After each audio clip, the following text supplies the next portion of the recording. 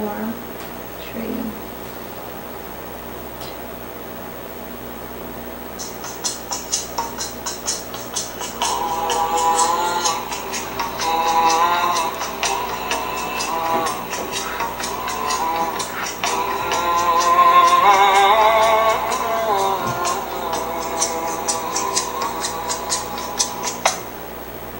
We once had a teacher of teachers. He changed the world for the better and made us better creatures. Oh Allah, we've shamed ourselves, we've strayed from Al-Mu'allim. Surely we've wronged ourselves, what will we say in front of them?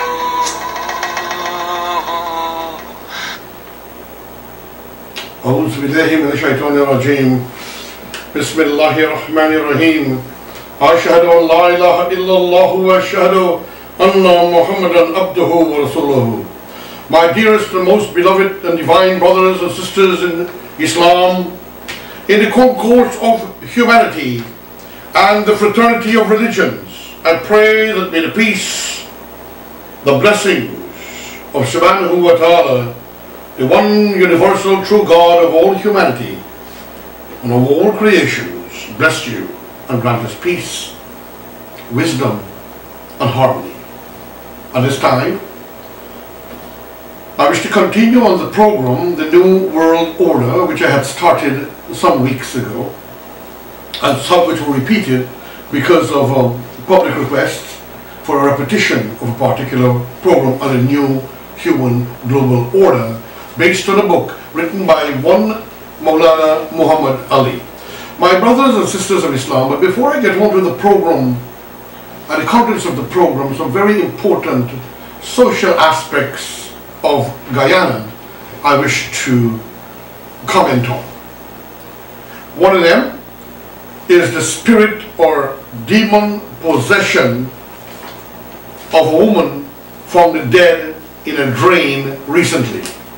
This is the clipping taken from the newspaper, the Kaito News, and it was in the other newspapers as well subsequently. Dead Marcel Cummins, and according to this article, she was crying out for help. She was telling her family that something was speaking to her and moving her and pushing her, and telling her exactly how to die quickly by laying herself like this over a pool of water, and that she would die. Now, what is troubling to me is that she has family, relatives, and she never displayed any such behavior before. That she was crying out to the community for some help, but no one listened to her. Now we have got to understand that man, yes, we are a physical being, but we also have a spirit component within us. And we have got to understand that within us is the Spirit of God. And there are certain things that we could do that could drive the Spirit of God out of us. Quran tells us this. The other scriptures tells us this. For the evil or the satanic forces to enter into us, we have got to invite them in. For we are, according to the religion of Islam, even higher than the angels. And while we have the capacity of thought and ability to think, angels do not have that. They are mere robotic creatures carrying out the will of God and performing a particular service. Now, this woman, sometime in her life, might have made some error. One being alcoholic, being consumed with drugs or whatever. I'm not saying this is the case, but something happened and the evil or the demon possession entered into her because of some weakness that she might have displayed.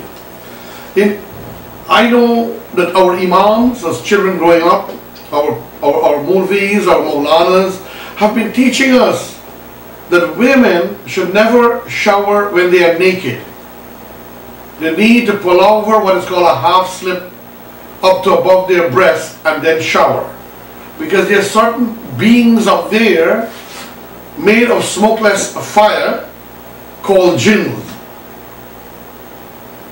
that are moving around, that has the capacity of thought like us, but that we are higher than them, even though we are made from mud or from clay, and they are made of smokeless fire. And that is where the whole evil and the whole satanic works and came about, because Iblis or Lucifer, according to the Holy Bible, did not accept that something made out of mud would be greater than he, and he was the greatest of the jinn creation. Now there are certain evil existing out there, and sadly there are certain peoples and institutions who are worshipping these things, and there are certain peoples who are using them to hurt people at the cost of others, and then there are certain people who unwittingly, unknowingly, by error, invite the evil in. Alcoholism, as I told you, gambling, intoxication. And this is why these kinds of situations, more people commit murders, there are more accidents on the road, because the evil has entered into the individual. This situation of this woman dying in this state, and the community not doing enough for her, is a very sad one. We heard also of a situation at Qualphone, the company that has communications system. When people call in to talk to them, it's as if they're talking to them overseas.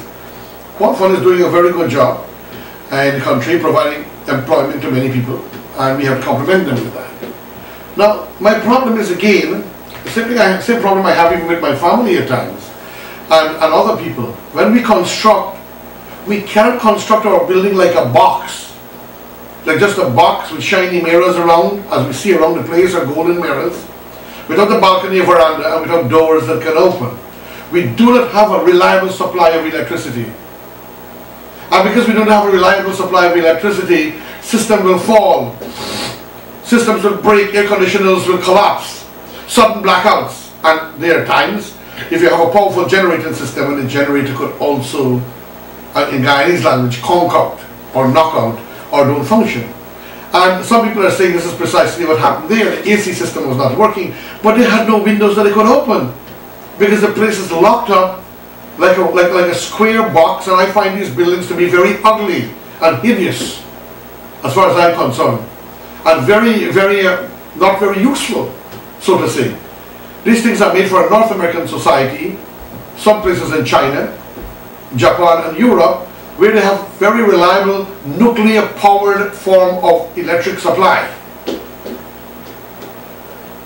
So I think if the system conked out, I think the management of Qualphone should have asked their employees to leave. But of course they have contracts with overseas customers, and if they cannot provide the service that the overseas customer need, they will be in trouble. So maybe this is what happened. They are saying also that that entire area are graveyards, and there was a morgue there. More than one morgue there, where the dead was cleaned and prepared and buried and so forth. While we Muslims believe the dead is dead, and the dead is dead and gone, we make prayers for them and so forth, there are certain evil forces that is caught between heaven and hell. There are certain forces, like people who commit suicides. These people who commit suicides becoming, according, as far as I know, according to the religion of Islam, and even according to the religion of Christianity and the other religions, they were not born to die that way, so they committed suicide, and they're caught in between these spirit forces until the time reaches for them to die, cannot find a resting place, and so they will move around the earth. Some of them very bad, some of them who died as children and committed suicide would be suffering, being abused by the older evil ones.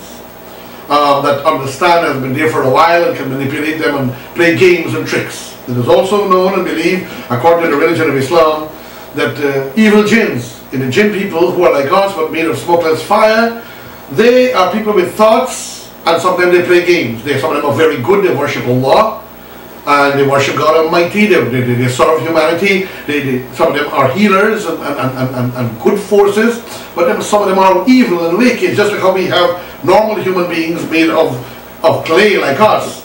Some of them are bad, and some of them are good, and some of them are in between.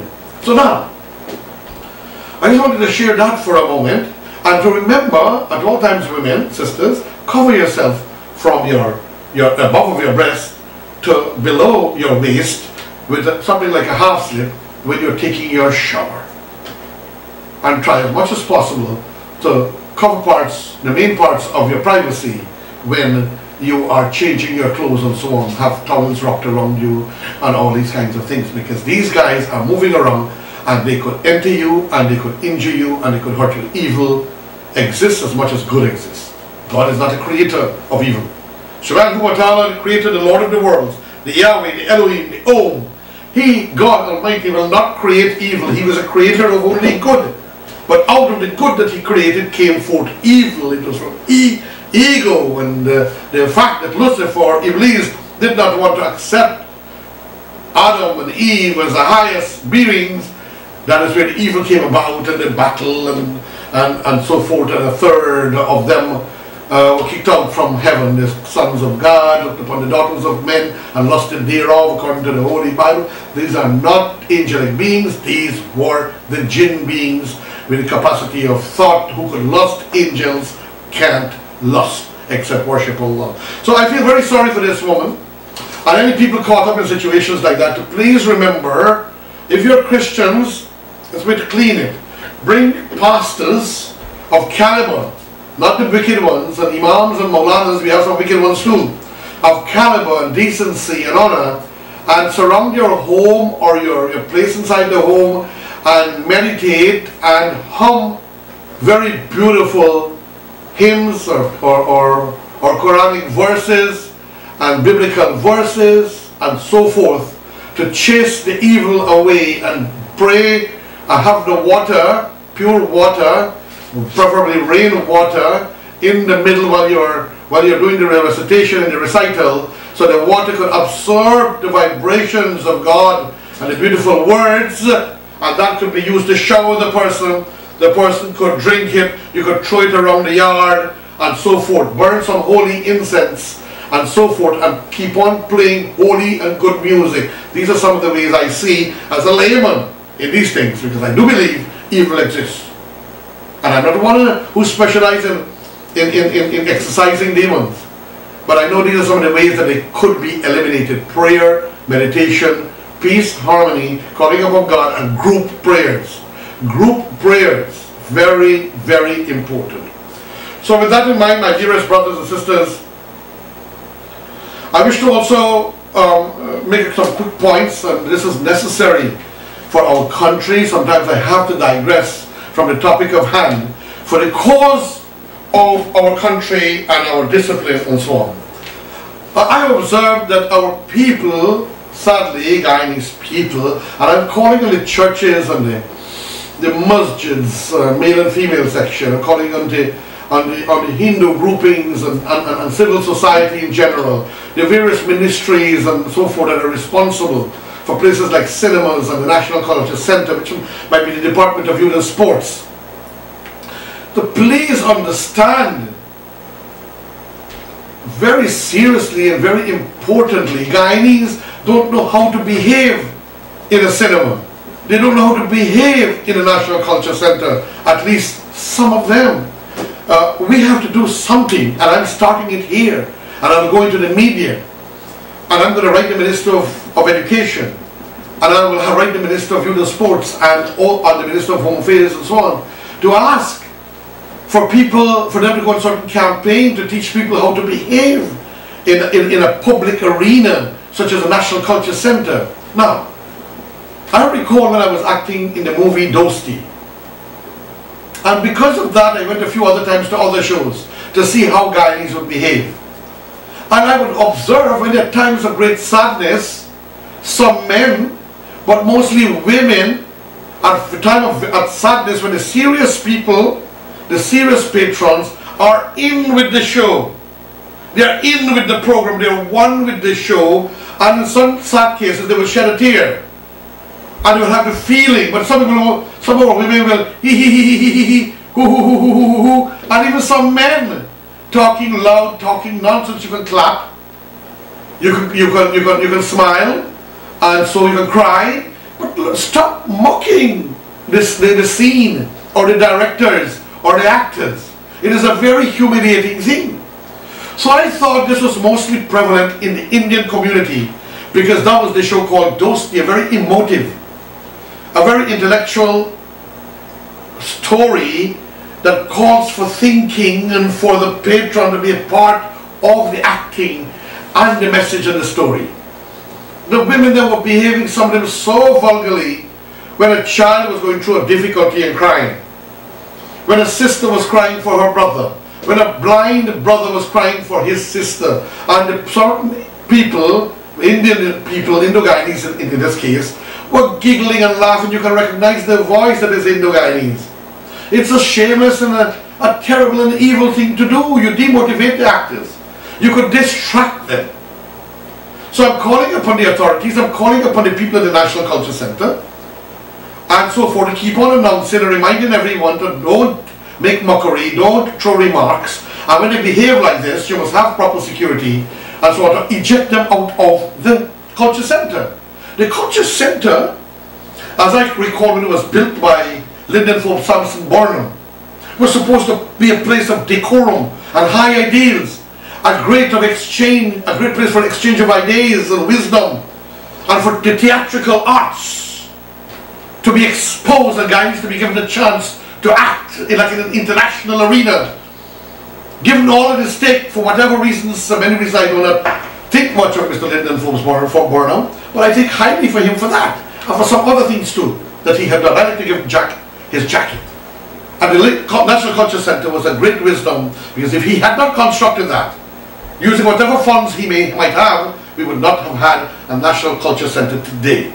So kudos to Mr. Burnham. But people of Guyana, I'm asking you all to spread the message. Children listening to this program, tell your parents it's not good to behave like that. Because when they misbehave, you tell them, you're causing me to turn like you. So I'm calling upon the authorities, the ministries, to sort of please pay attention to this. Same thing with the cinemas. We have some nice cinemas open up now. I have to give the Avinash Complex compliments for pioneering cinemas in this country again.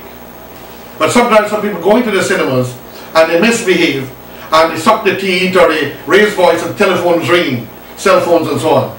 They must be able to eject these people out of the cinemas. They need to warn them seriously in announcement before the program, and to bring people to tell them, you're misbehaved, you need to leave the place. Same thing with Princess. Princess has brought in a wonderful system for sound, clarity and original 35mm films of most modern movies being released in the United States or Europe. Fine, great, beautiful. We need places of entertainment.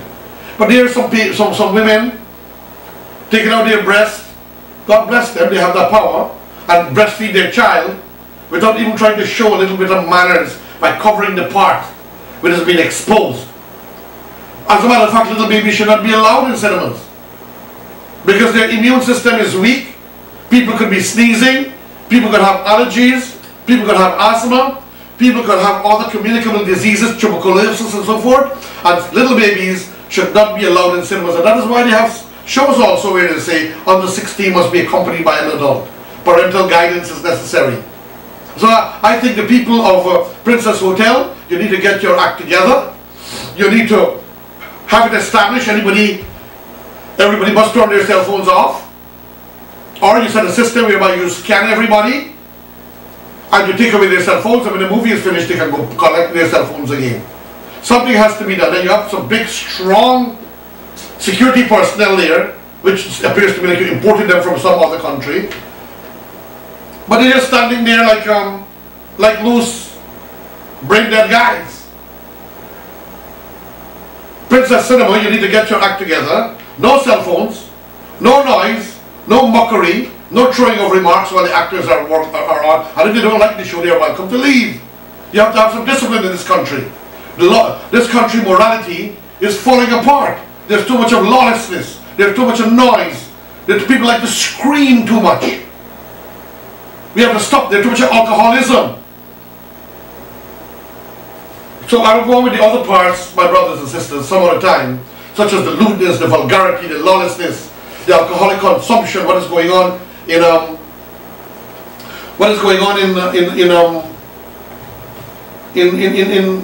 Orange Walk, where Mr. Hamilton Green has may have built some very nice little thing, which he learned, I know, from South Korea, which he was supposed to be businesses for individuals that turned whole entire place into a place of noise, nuisance, a place of illegal gambling, drugs dealing, and consumption of alcohol, and interfering with the decent people who complain.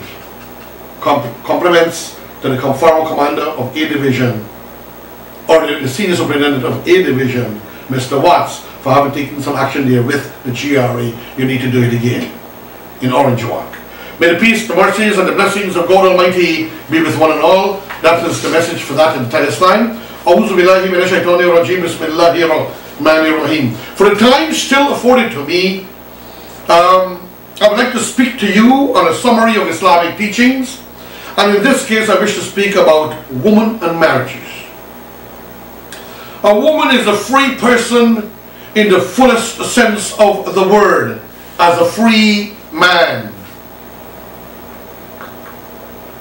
This water is supplied by Diamond Distillers Limited. I purchased it from them.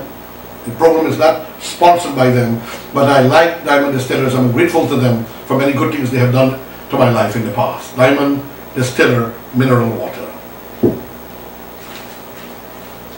A woman is a free person in the fullest sense of the word, as free as a man. She can earn property according to the religion of Islam, Quran 4:32, if there are still some Muslims who don't think so. She can own it and dispose of it as she likes. The Holy Quran, chapter 4:4. Make note of these pointers I'm speaking about.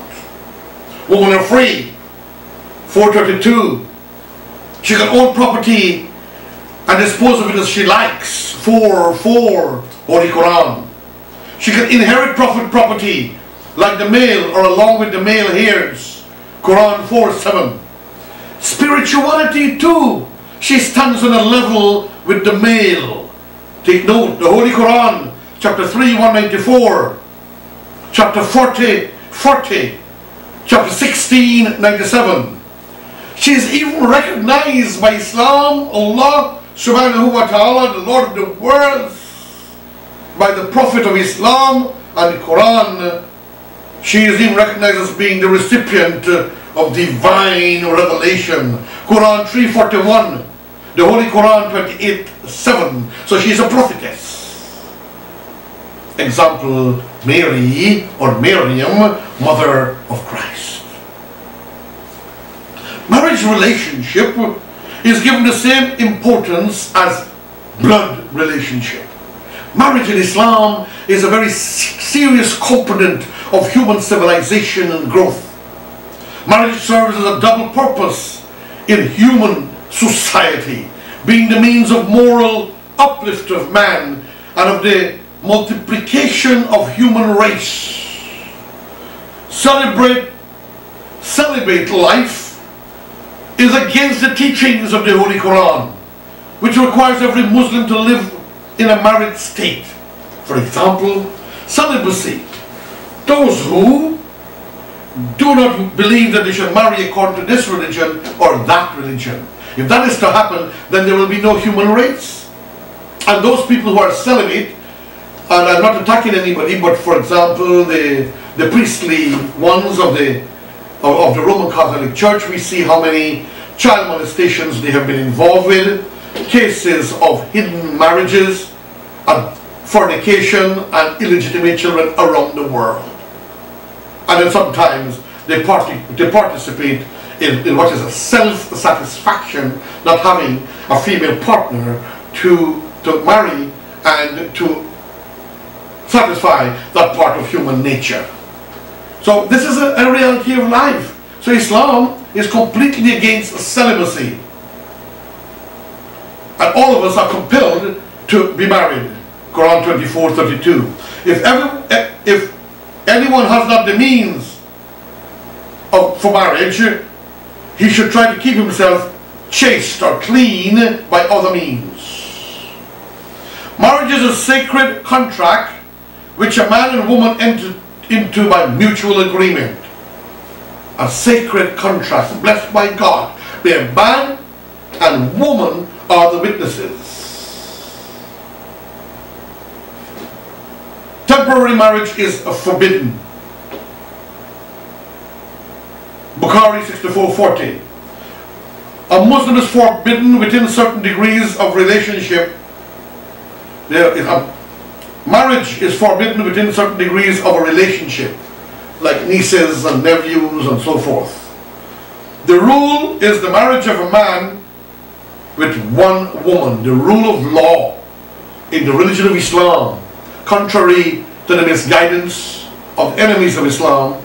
And some people who are enemies of Islam promulgate the idea that they are the greatest friends of Islam, that man is entitled to take 4 wives. But the rule is the marriage of one man with one woman.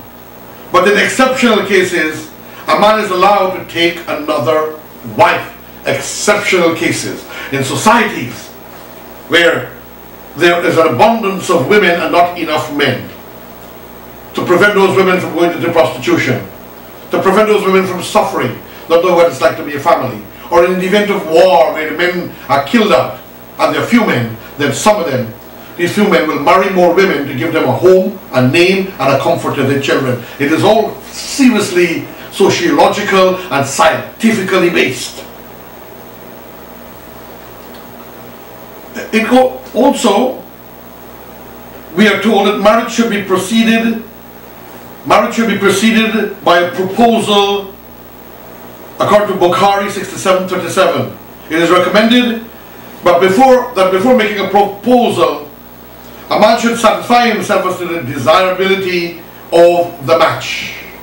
He has to see her, he has to ensure that she is the right kind of person, and that he will feel comfortable, loving, and he would desire her and want to be with her. Tirmidhi 9:5.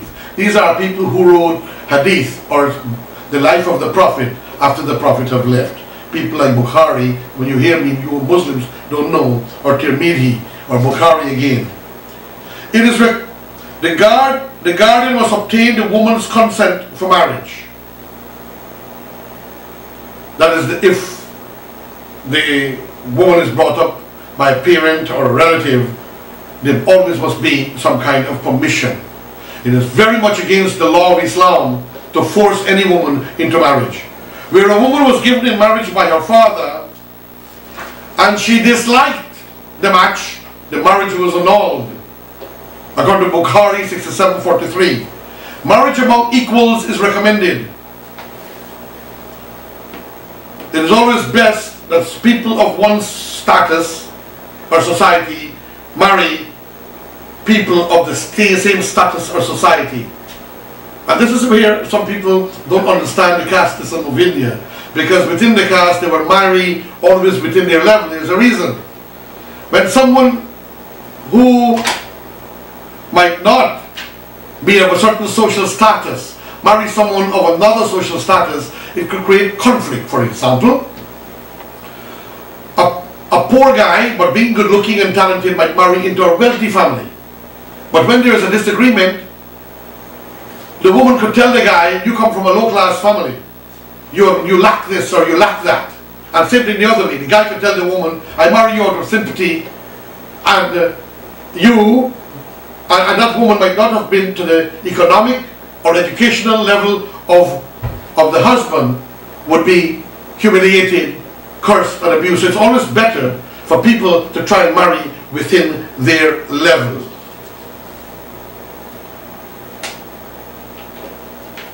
Nobility of character is the most valuable gift of a woman, which should be taken into consideration in marrying her. So if a man is from a higher family, but he's marrying someone from not such an economically based or uplifted family, we must look at the nobility of her character, which would be a good way also to bring her status to bridge. This is the power of the religion of Islam, to try to elucidate and to create understanding and wisdom and cooperation, so that people would not humiliate each other. My brothers and sisters, I took quite a lot of time on the social issues, and so I will have to continue with this, marriages and so forth, and social issues in the new human global order. I thank you for tuning in to the Electric Mosque's presentation of the teachings of Islam, and I pray that may the peace and may the mercies and the blessings of God Almighty be with one and all. Bless our country with wisdom and harmony, enter into the hearts and soul into our politicians, some of who are very egotistical, envious, jealous, and some also who have the power and does not want to relinquish some of their powers. And we must remember, nowhere in the world can any political party stay in power forever. The best thing to do is to bring all together and let's have power sharing and national sharing of our resources and of our peace and harmony, and build a great and a beautiful and a magnificent country. May the peace, may the mercies, may the blessings of God Almighty be with the nation Guyana. I thank you. Assalamu alaikum.